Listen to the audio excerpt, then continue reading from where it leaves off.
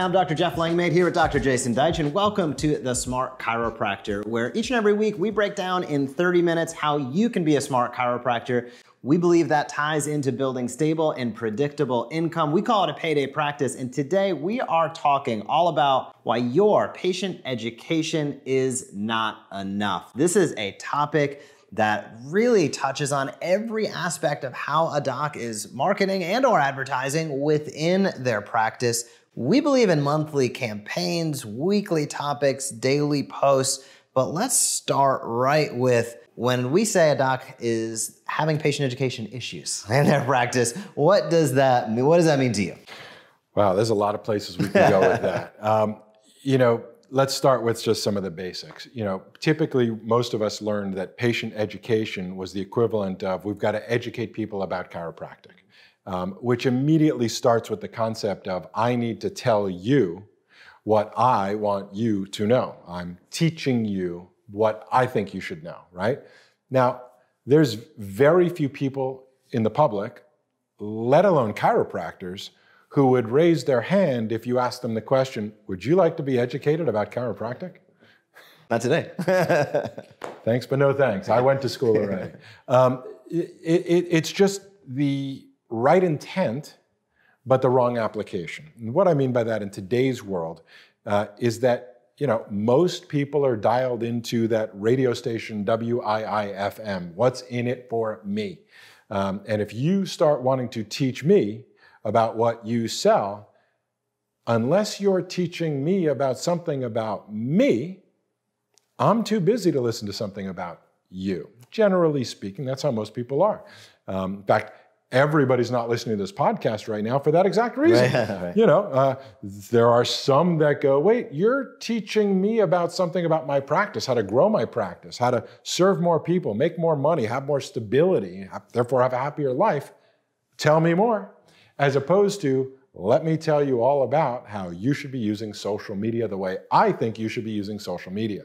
So that's the difference, is we're really need to be more relevant to people, and that's a lot of different things. Number one, education is, first of all, a message, right? What message are we putting out?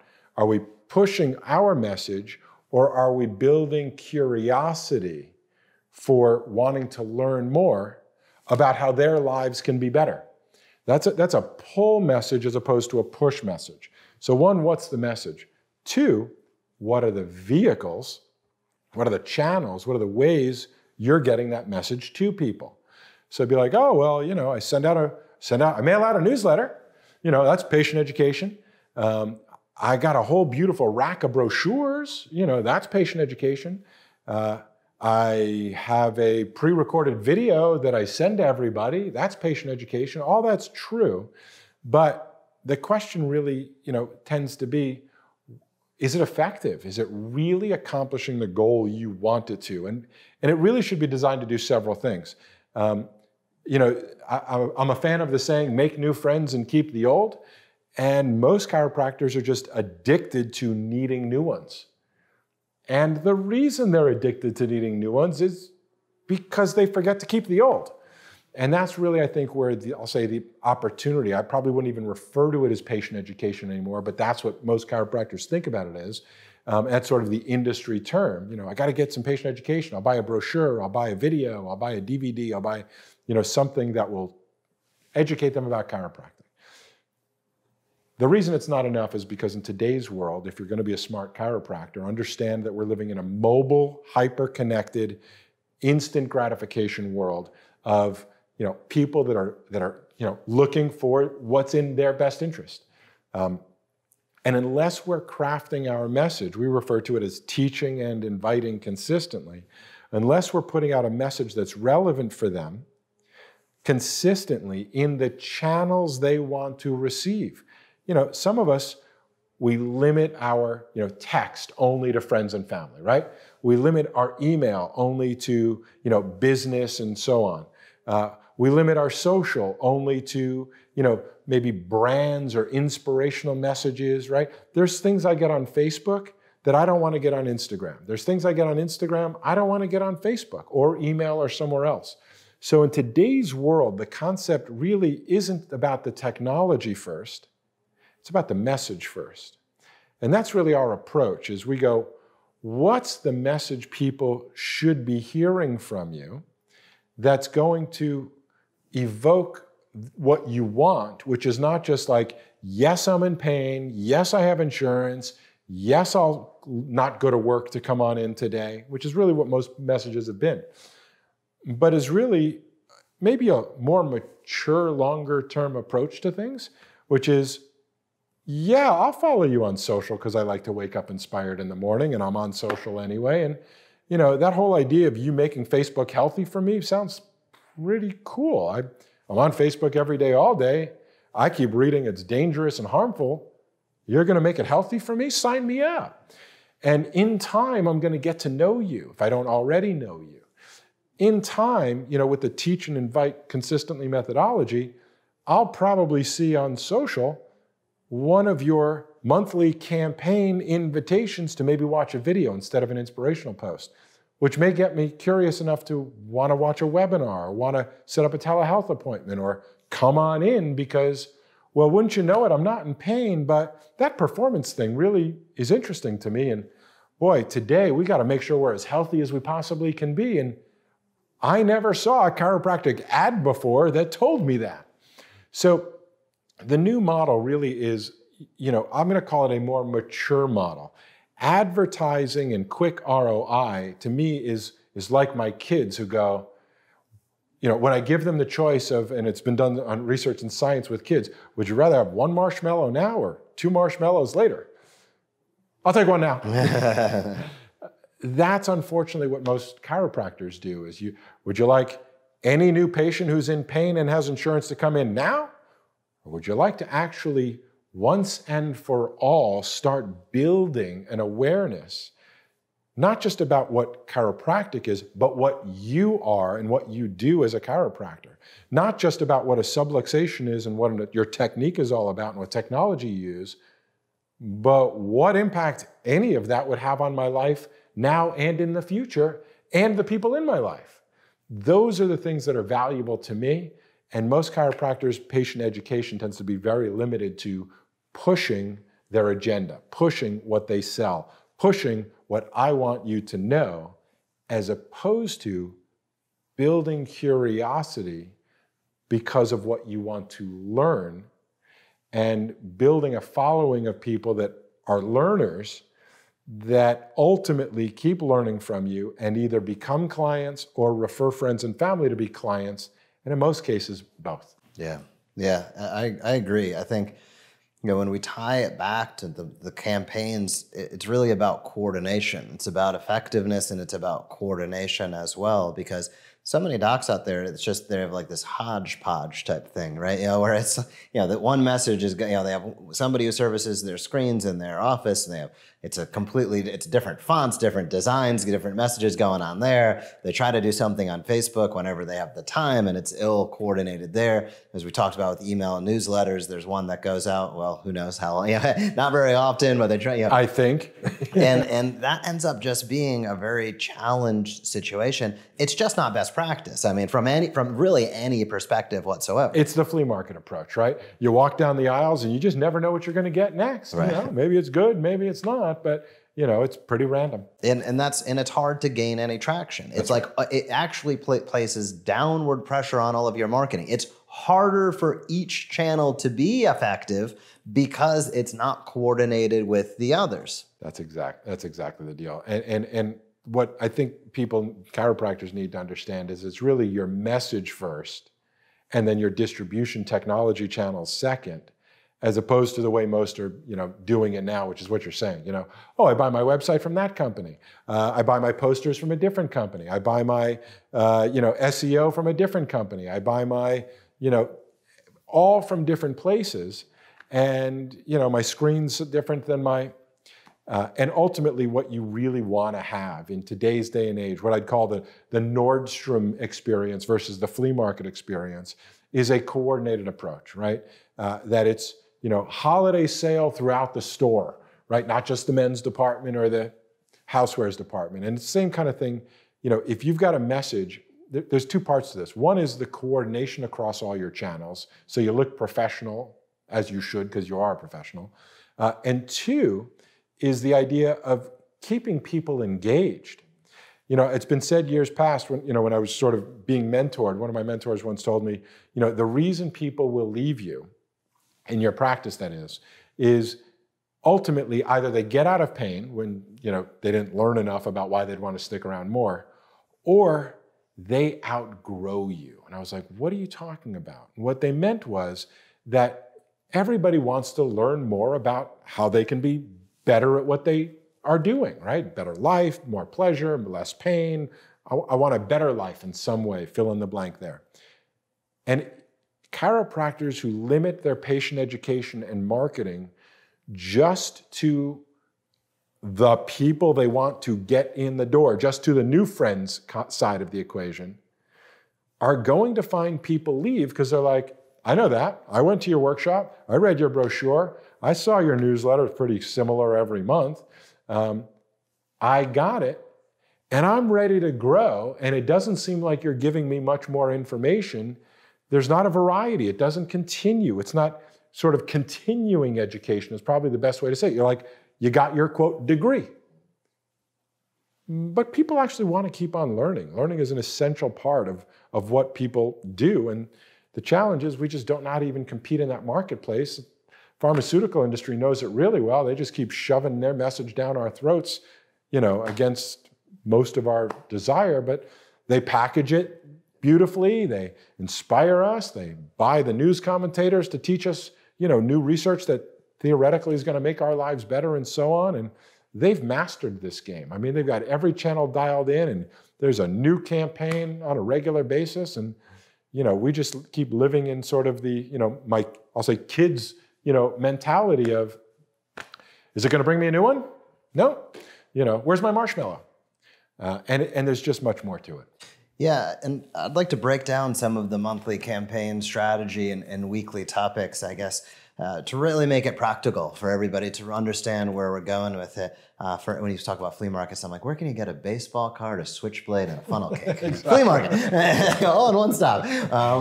But when we talk about monthly campaigns, on subsequent episodes, we'll break down some specialty campaigns, but there's sort of core monthly campaigns that I think are really, really important. When we think about monthly campaigns, weekly topics, and daily posts. I'll give an example of that.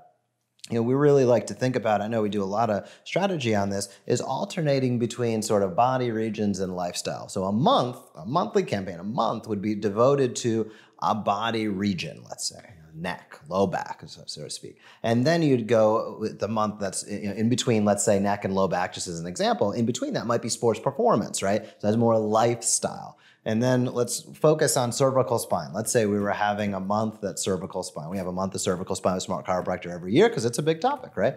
Now, then we talk about the weekly topics under that monthly campaign of month, is we're talking all cervical spine. So it's like, gosh, a month devoted to that.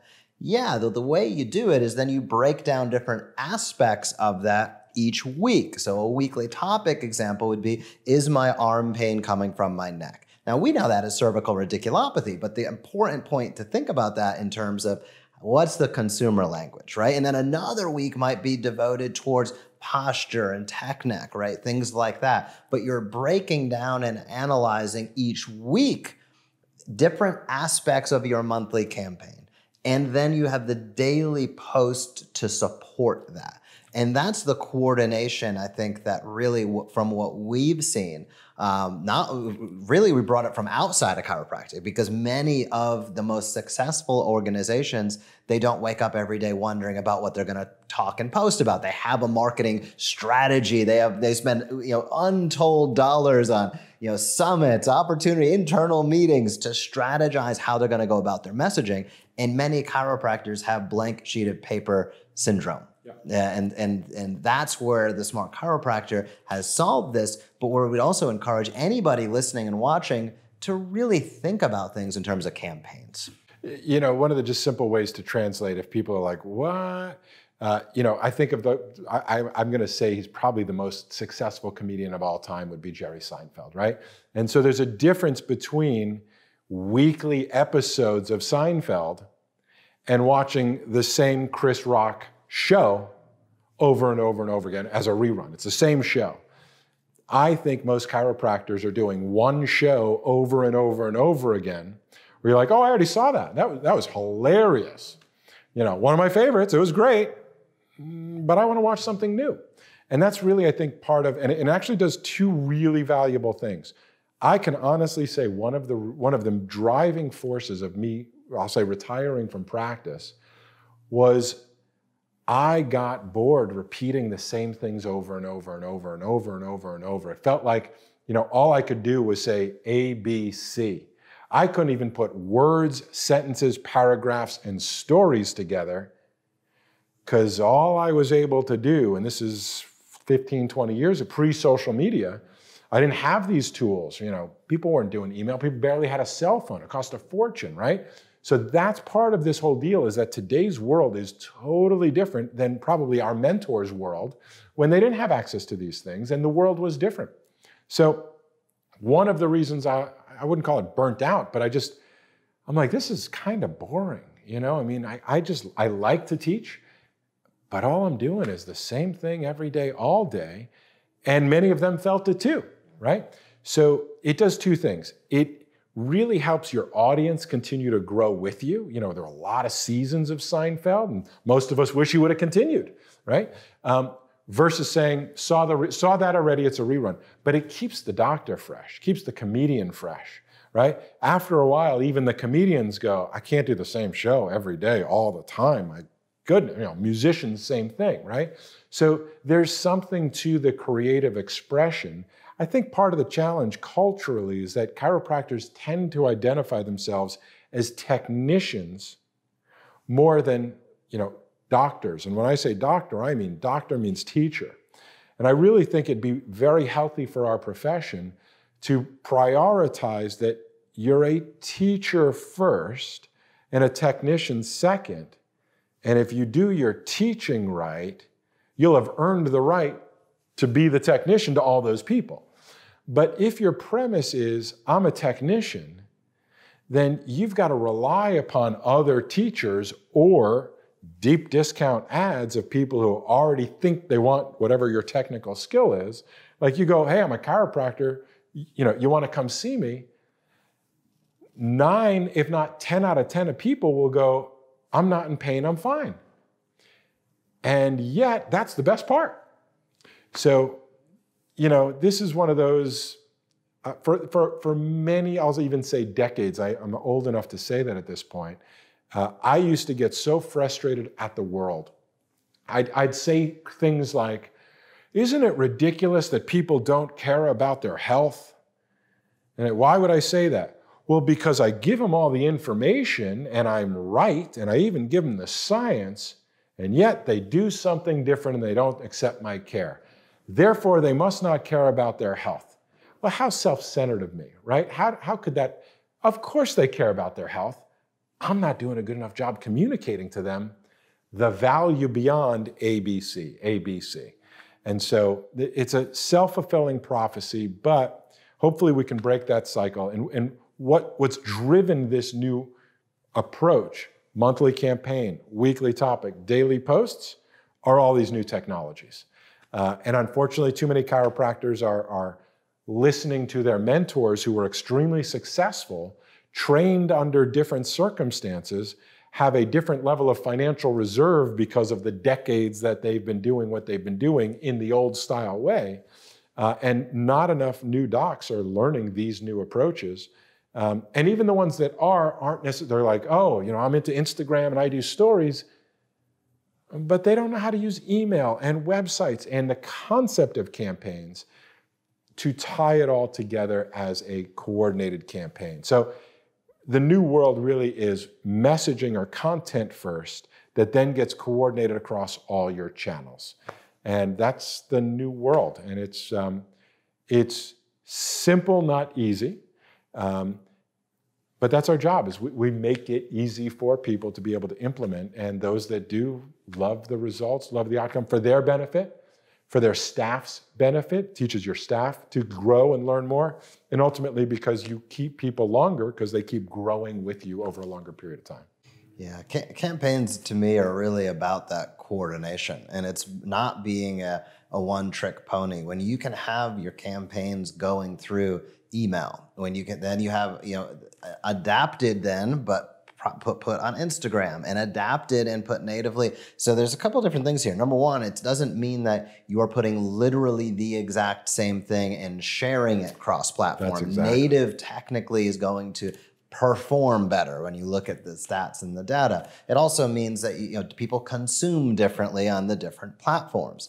However, the tangential benefit, the side effect in some way, but it's a positive one, of having a campaign is it enables you to diversify. If it's most people think of campaigns, when we say campaigns, we mean that it is coordinated across multiple platforms, and it has, again, the hierarchy of monthly campaign, weekly topic, daily post. It reduces your risk, right? So you're touching, in certain people, hey, we know people, I'm only on Facebook, I'm only on Instagram, I don't do any of that, but I look at email. You really want to have the coordination because you're not going to hit everybody on every platform. And you don't want to have, be so reliant upon one platform that if and when something changes in the future, that you are completely up a creek. And again, the side benefit of all this is actually all of the independent platforms perform better when it's coordinated across the platforms. But as you said, it's simple, not easy. You really have to. Most doctors just don't have the time, effort, or energy to think about it, right? Again, it's like running a practice is challenging in so many different ways. What gets, I think, and many docs understand that they might not know everything about that, but the challenge and the gritty aspect of it is then they'll just default to somebody in the office that maybe is a front desk staff or maybe the office manager to manage those types of things and create it all from scratch. Yeah. And that person might even have less understanding of how to execute the market itself, really every aspect that you need to know. I mean, it is simple, but it's not easy to understand and coordinate. But when you do, you start to achieve such better results. It's my favorite part about this conversation, which is that, it is the easiest way to build momentum. And what I mean by that specifically is, it is a challenge, right? It's like, what do you build if you don't have a blueprint, right? So if you have a blueprint, instructions and a vision of what you're building, it's actually much easier because you're like, well, let's go to the blueprint. Where does this go? What should I do? Does this go here? Does it go there? When should I post a video? When should I send an email? When should I, do what, right? I got an idea. Here's an interesting article. Where should I send it and when and who's watching?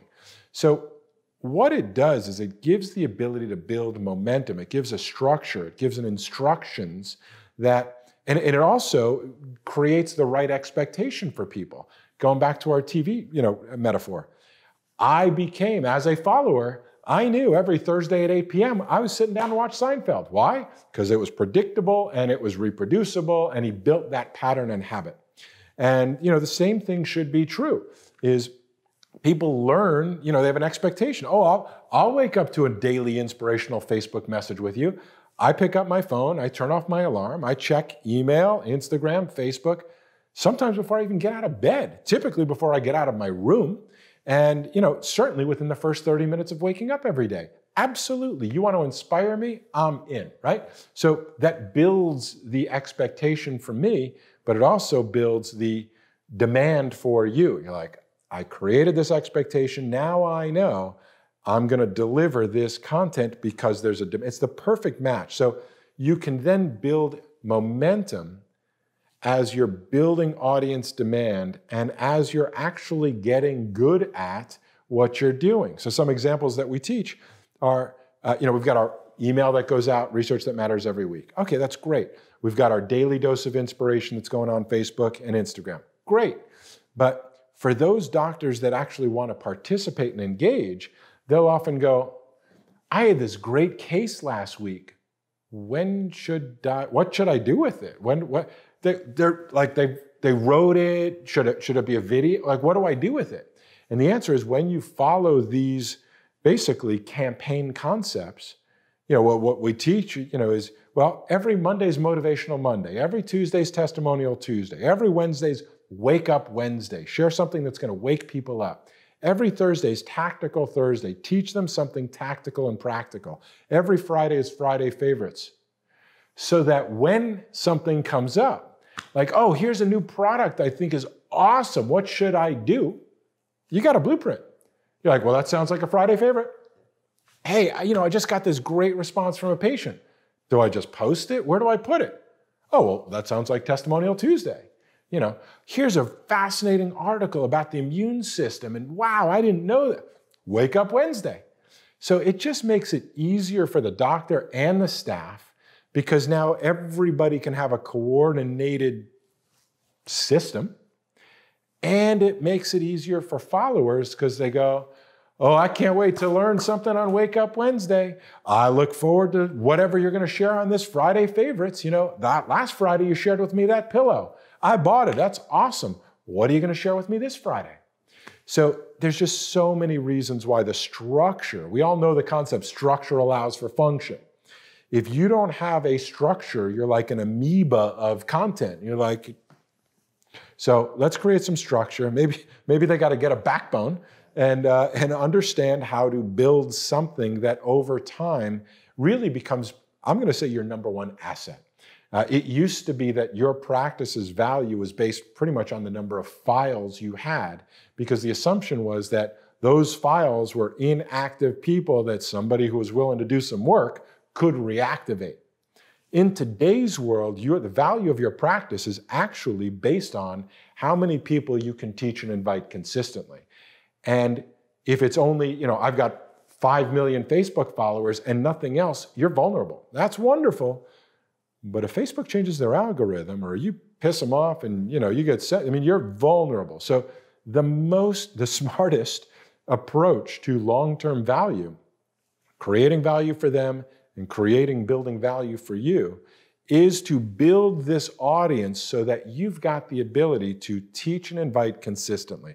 If there's a new technique, if there's a new research paper, if there's a new product, if there's a new testimonial, if there's a new everything that is always new, you got a very simple system to go, got it. I'll do that Monday, that Tuesday, that Wednesday, that Thursday, that Friday. They know what they're watching. You know what you're doing. You can even do a month's worth of content in advance and delegate it to your staff to then post it at that time. There's just so many options when you have structure. Unfortunately, most don't. And therefore, most of them become, victims of, paralysis by analysis. Like, I got an idea. How would I, where would I, when would I, what should I, where should I got to go to the restroom, and you never get to it.